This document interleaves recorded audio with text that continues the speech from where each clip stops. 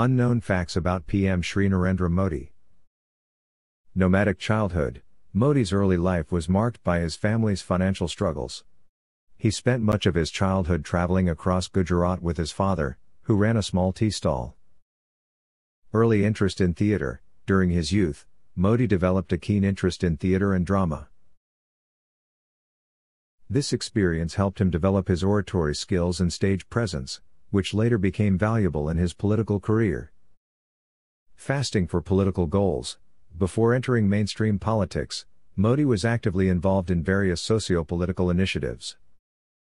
He is known for his several days-long fasts to protest against specific issues or to advocate for certain causes.